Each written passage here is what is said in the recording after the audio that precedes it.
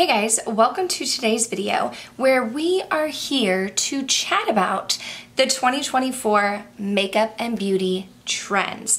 I'm really excited. I have been scouring the Google. I've looked at Allure. I've looked at Elle. I'm checking to see what the internet is saying about 2024 and what we can expect from makeup. And y'all, I want to talk about it, okay? So that is what we are here to do today. But first, if you're new, hello and welcome. My name is Kelly and I love all things makeup and beauty. I love talking, I love makeup, I love talking about makeup. So if that is your thing, if you like to chat about makeup too, this is the place for you. Why don't we go ahead and jump into the video.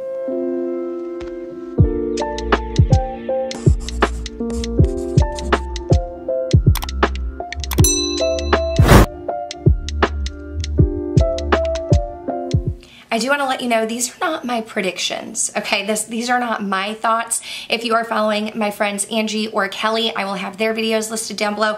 They did a video probably about a month ago where they were giving their predictions on the 2024 makeup and beauty trends. This is like what I actually found when I was scouring the internet. And so I want to talk about some things, okay? I have some opinions that I want to share and I want to know your opinions down below.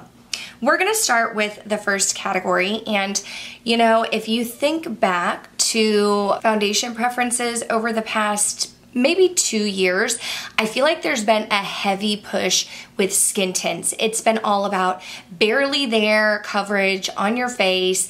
People have been loving the look of like their skin peeking through, but kind of the skin tint giving like maybe a glow or a little bit of a base, covering up some pigmentation, but very light pigmentation at that with the skin tints. And I have been very vocal on my channel how like that's not my jam. That's not what I'm looking for. My makeup style is definitely very toned down, I would say. I don't really go, although I do have pink eyeshadow on right now, I don't really go for like the bold glamour bam in your face. But if I'm putting makeup on, I do want to look like I have makeup on.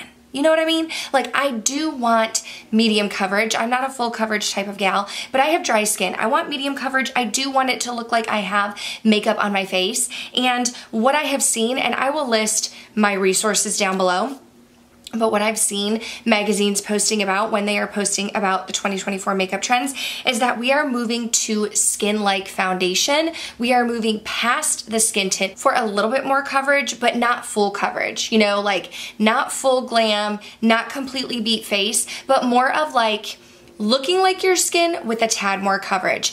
And I feel like that is where I'm kind of seeing makeup heading, because recently the Laura Mercier foundation that released like, I don't know, last year has kind of become like a viral thing, and people are talking about the Laura Mercier foundation all over TikTok and Instagram. I personally have not tried it. Now I'm kind of interested. It was like on my radar last year, but I've kind of been in this like low buy, no buy space, and I wasn't ready to fully commit on that foundation. But I have to say now my interest is piqued. I'm listening. I want to know because I am definitely on board with this trend. I do have, you know, more of like a natural skin-like finish right now. I'm wearing the Giorgio Armani Luminous Silk Foundation. It's been a huge favorite for me, but I kind of feel like if I'm putting makeup on, like yes, it's going to be toned down, but I want it to look like makeup. I want to look like I have flawless skin, but I'm not trying to make it look necessarily like I don't have anything on. You know what I mean? I spent the time, okay? I just want to look good. I want to look flawless. I want to feel good. Not that I don't look good without makeup, because listen, in the words of my girl Heather Austin, you are a 10 without makeup. I am a 10 without makeup, but we're here because we love makeup and we love talking about it, and I love a product that looks like my skin and looks healthy but gives me more coverage than a skin tint. I never got on the skin tint bandwagon and I'm still not on it. So that's where we're at here. Let me know your thoughts down below. What is your skin type and your coverage preference? Because I'd be interested to hear that as well. Like I said, I do have dry skin and I do prefer more of like a natural skin like medium finish, but I'm interested to see if there's a correlation between skin type and coverage preference. So let me know down below. Here's another 2024 beauty trend that I am 100% on the bandwagon. It is ombre lips, y'all. Ombre lips are making a comeback. I'm thinking back to like, y'all know Jamie Genevieve, right? She's the founder, owner of Vive Cosmetics, but before she had Vive Cosmetics, she was a huge presence here on YouTube, and she still is. But I'm thinking of like her style of signature ombre lip, and I feel like that was a huge thing maybe like circa 2018, but like your girl has never gotten out of that phase, okay? I love an ombre nude. I like to go in with like, I'll take my Makeup Forever Endless Cacao. It's like an eye lip pencil, but I will put that on like the outer portions of my lips. And then I'll take like my Charlotte Tilbury Kim KW, which is a very light, almost peachy type of nude. And I will put that on top and kind of like pat it. I will add like more coverage and more saturation in the middle of my lips and then kind of blend it out with a finger or by like pressing my lips together, and I'm into it. I've been into it. I'm still into it, but I feel like it hasn't really been a thing in the beauty space. Like people have not really been focusing on the ombre lip anymore. It was almost like a thing of the past, but the people are saying, who are the people? I don't know. All right, you're the people, I'm the people. The people, the makeup people on the Google are telling me that ombre lips are back in. 100% down for it. Sticking with lips, I do feel like we are seeing very glossy lips, and we are going to continue seeing very glossy lips in 2024. We have seen an influx this past year of lip oils. I know that lip oils have kind of been around for a couple years, but I feel like this last year, like everywhere I turned, it was like lip oil, lip oil, lip oil, lip oil, lip oil, lip oil. And the people, the internet, the Google, they are saying that glossy lips are still going to be a thing in 2024.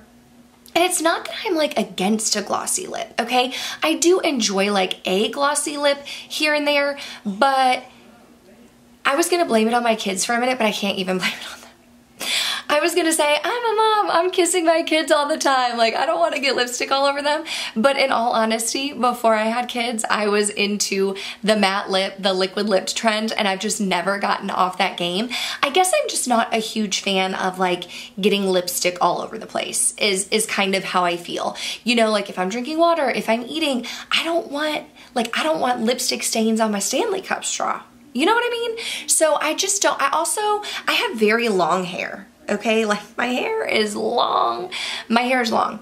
And so look, I'm trying to blame it on my long hair. That's a lie too. If you've been here for a while, you know that like 98% of my videos, my hair is up, and like 98.5% of the time my hair is up in real life, so I can't even blame it on that either. But I was about to say, if I'm outside and the wind is blowing, I don't want my lipstick to get in my lipstick to get in my hair to get in my lip gloss. That's true too, whatever the reason. I'm full of excuses over here. Whatever the reason, glossy lips just aren't my jam. I do have a few lip glosses here and there.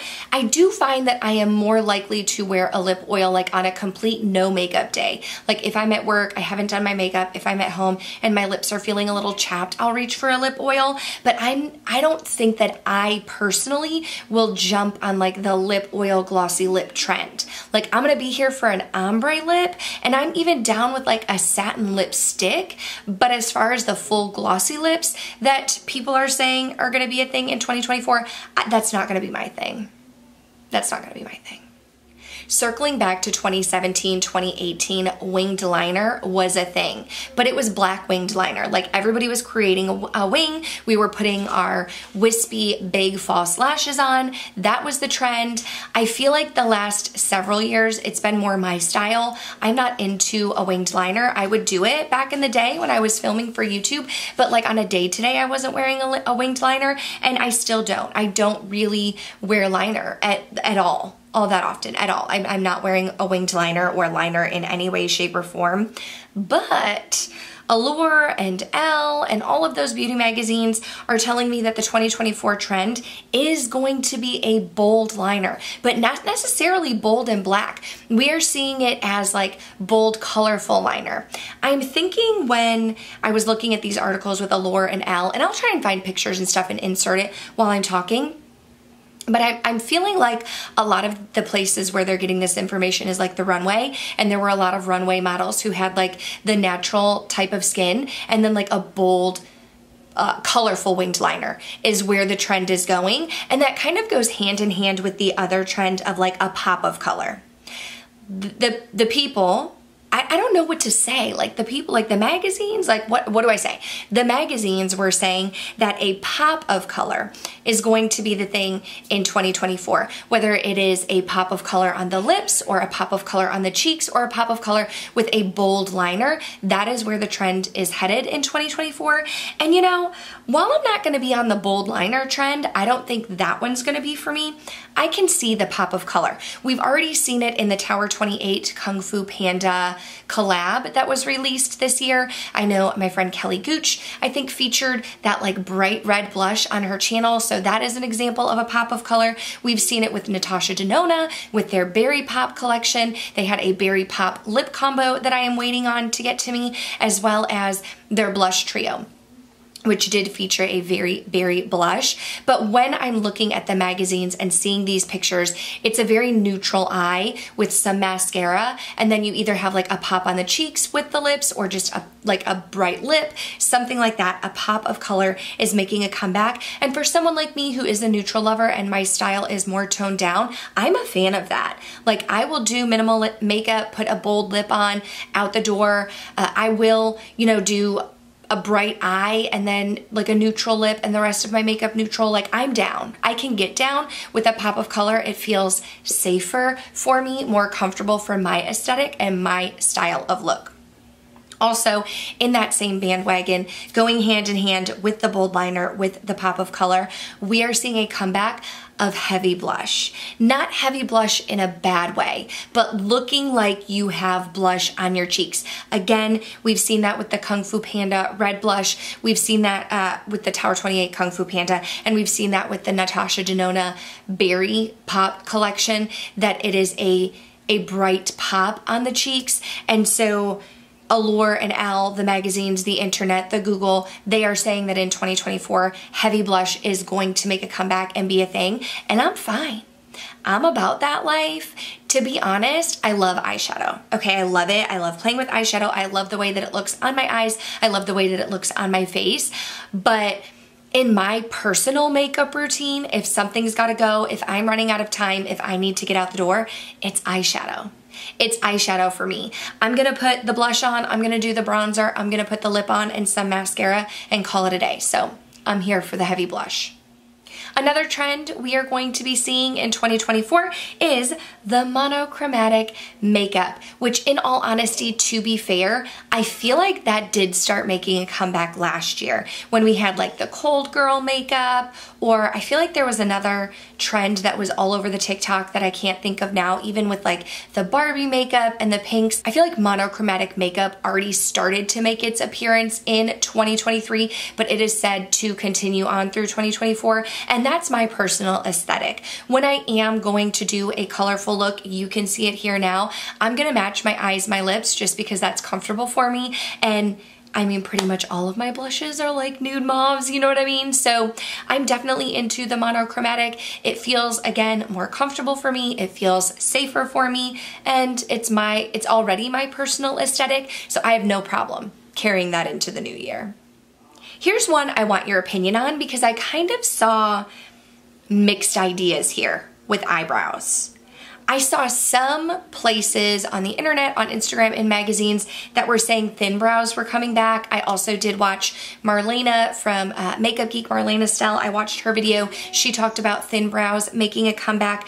But then other magazines, other places on the internet were saying that we're still sticking with a feathery brow in 2024. So I would be interested to know your prediction. Like, do you feel like 2024 we're going back to thin brows? Are we staying with a feathery brow, which I feel like has been popular the past couple of years? But then on top of your prediction, I'd also like to know your personal opinion. Like, what is your personal style of brow that you feel like looks best for you? I personally have like no brows. I have to create a brow every day, y'all. Every single day, because my hair is red, right? And it's kind of like an auburn red, but I do have a lot of hair on my arms and it's blonde. The hair on my legs is blonde. And so also my eyebrow hairs and my eyelashes, they're blonde. They're very, very light. And so I feel like my eyebrows are pretty much non-existent, and the way that I've done my eyebrows is kind of like how I've always done them. This is how they've always looked. I feel like since I have to create a brow from scratch, I've found the products that work for me. I stick with the way that I apply my brows. I like the way that it looks on my face, and I feel like my brows are good. They're not feathery, nor are they thin, nor are they thick and bushy. So I feel like for me, I don't really have the fluidity and the ease, really, or even the desire. I don't really have the desire to try and do a more thin brow or even to try and make my brows a little bit feathery. I'm just kind of like, this is what I'm working with. Like, this is what we got. So that's not really a trend that interests me, but I would love to know your thoughts down below. How do you like your brows? And then, of course, we have to talk about the Pantone color of the year, Peach Fuzz. How are we feeling about that? Are you a peach fan? Are you down for the Peach Fuzz? Are you doing monochromatic Peach Fuzz this year? I would love to know. I will not be doing monochromatic Peach Fuzz. It's not that I don't like peach. I have some peach blushes. I probably have some peach eyeshadows. I have some peach lipsticks, but peach is not a color that I find flattering for myself. I'm a natural redhead. My hair is more of an auburn red, but it can be confused for orange easily. And I just feel like peaches and oranges just aren't personally my style that I reach for. I'm definitely, like, I'm a mauve girl. I'm a mauve. I'm very into cool toned mauves lately, to be honest. When I think of Peach Fuzz, I think it's a little bit more on the warmer side. It is like a lighter peach, but it's on the warmer side. And for me, I personally am more into the mauves. Like, I'm more into like even the deeper mauves. Give me a berry, give me a red lip. But as far as the peach, that's not really something that I will be diving into this year. I think I'm just gonna stick with what I'm already comfortable with, to be honest. You know, thinking about all of these different beauty trends that we're expected to see here in 2024, I'm kind of seeing like a common trend, a common theme, if you will. And it feels like we're very much going into like the opposite way of bold glam. You know, like we're not doing the big smoky eyes. We had grunge makeup was like a huge thing, maybe 2 years ago, grunge makeup was a thing. And I feel like now it's almost dialed back. It's more coverage than looking like just your skin, but it's looking like your skin and then having a pop. Whether it's a pop with monochromatic makeup or a pop in a specific area, it's a pop. It's a pop. A pop is coming back. One that I left off that I have on my list here is colorful mascara is said to be making a comeback. I'm personally going to be sticking with black mascara. Black mascara is just my thing. But, you know, on the runways, in the pictures that I've seen, we have blue mascara, we have burgundy mascara, we have, you know, brown mascara, purple mascara. That is said to be making a comeback. But when you see the photos of the mascara, it's on like almost a naked eye, or maybe an eye with blue winged liner and then blue mascara on top of it. So I feel like it's almost dialed back in a sense, but not going completely neutral, completely like naked. We still do have a pop of color in there. And I've got to say, I don't hate it. I don't hate that because my personal makeup style is very dialed back. It's definitely very like more on the neutral side, in my personal opinion, easy to achieve, quick and easy makeup. But when I do play in color, it would be more like a pop of color, or it would be more like, you know, doing something on the cheeks a little extra, playing with a monochromatic makeup look. That's my personal style. So 2024 may be the year that I come into my own. I don't know. We'll have to wait and see. But I just wanted to film this video. I just wanted to chat with you guys. I have been asking on my Instagram and also here in my community tab what you guys want to see from me. I've been kind of doing a deep dive into my channel, into what I want my channel to become, what I want this space to be for us, for you and me, what I want it to look like. And, you know, I've reached out and I've asked you guys what you love about my channel. And thank you to those of you who have reached out with feedback. I greatly appreciate it. And it's helpful for me because I want to be creating content that you are loving and enjoying also. But I want you to know that I have heard you, okay? I have heard you loud and clear. People have been saying more get ready with me's, more chatting, more sharing my thoughts and opinions. And y'all, I am not at a loss of thoughts or opinions, and I am more than happy to share. So if that's what you're into, We got time, we got space, we got the energy, but also share with me. This is a safe space. Share your thoughts with me. It is okay for us to disagree on makeup styles, on preferences, on how we feel about the trends. It's a safe space. I still love you. You hopefully still love me, but I am going to try and do more chatty get ready with me's. Okay? I am. So that's going to do it for this video. Thank you so much for watching. Give it a thumbs up if you enjoyed it. Make sure you're subscribed before you go, because you know what? I want to see you in the next one. Thanks for watching. Bye. Do you guys want a sneak peek at like what I do before I start filming? I got this new light behind me and I just sit here and I just go through the colors and I'm like, how does that look? How does that look? How are we feeling today? How are we feeling with this video? And I just play with the colors, and some of them look like I wouldn't do this in a video because I feel like it would be really distracting, but some of them are like, they're moving and grooving. And I just found myself, you know, sometimes getting lost playing with my lights.